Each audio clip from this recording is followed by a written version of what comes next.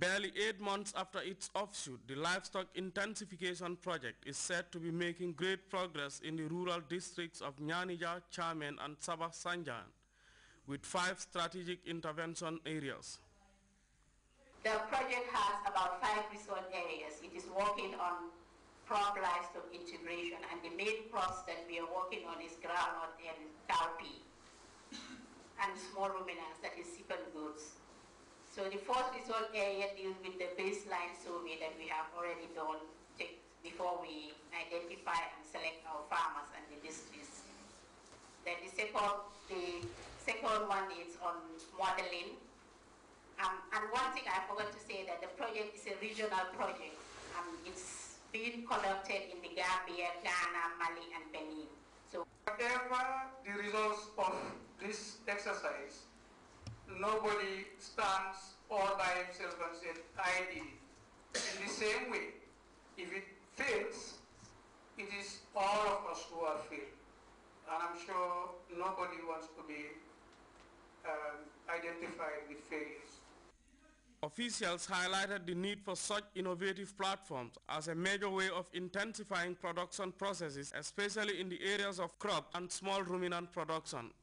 I remember in those days when we were young researchers, when we were talking about this farming systems research and extension, whereby researchers would be on their own, conceive ideas, develop themes, come out with research activities, and then at the end of the day, without the participation of the other actors, come out with ideas, come up with new technologies. But then there is always that problem of how to move the technology from the research field to the end users. The grant for the small livestock integration project, though small and could not attain countrywide coverage. However, it is hoped that with the success story of the first phase of the project, future funding could be secured to expand and build on the gains made. Samuel Ba, GRTS. The United Nations Development Programme, in partnership with the Women's Bureau, recently organized a day seminar to validate and disseminate the gender-responsive budget at national levels. Fatoumata Simaha has details of that story in this report. Proper policies empower women to tackle poverty under UNDP's development objective in improving the socio-economic status of vulnerable groups, particularly women and girls in urban, rural and peri-urban areas, while ensuring participatory planning and improved management of development activities, recognizing the need to focus on enhancing the human capital of the poor. It is in that light the Women's Bureau aimed at sensitizing stakeholders on the gender-responsive budget policies report. The Deputy Speaker and Chairperson of the National Women's Council, Honorable Fatou Mbaye, spoke of the commitment of the Office of the Vice President to use the Gender-Responsive Budget Assessment Report and the Vision 2010-2020 as the main development framework of the country. For a coherent, participatory and multi-sectoral approach to come up with a gender-responsive budget analysis of all government departments and institutions. Madam Bai also said the gap between female holders and men should be narrowed, particularly a number of issues touched on that are of essential to the work of gender-responsive budget, adding that the validation comes at a time when gender-related issues contest of the MDGs and Vision 2020. Bintu Gassama of Women's Bureau, who deputized the Permanent Secretary, Office of the Vice President and Women's Affairs Minister, said the pronouncement by government to curtail non-priority expenditure to ensure that key programs aimed at poverty reduction and employment creation are given due priority in a serious step in the right direction. The government of the Gambia recognizes the importance of macroeconomic policy in shaping women's living standard and their prospects for economic empowerment. Gender budgets are a powerful tool in achieving development objectives as they reflect gender commitments and can contribute to achieving the objectives of gender equality, human development, and economic efficiency.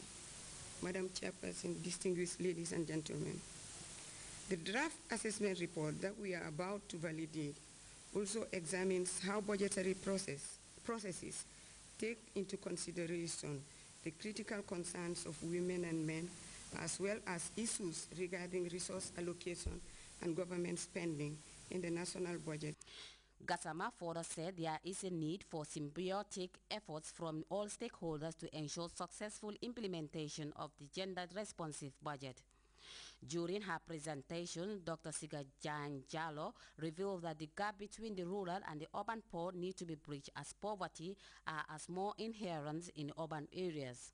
This synergy for various stakeholders aimed at disseminating effective, efficient, gender-responsive assessment report that will make a difference in all women and girls. For GRTS News, I am Fatoumata Simaha.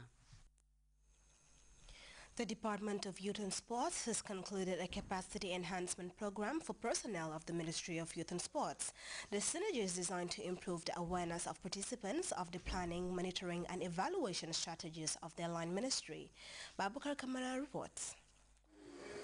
Decided to organize this two-day capacity building workshop to build the capacities of the staff of the ministry so that they can match requirements. It is a 3-day capacity building training program pioneered by the Department of Youth and Sports under a new administration with a forward-looking vision and strategy. They brought her to work on the planning situation of the department, the whole Ministry of Youth and Sports.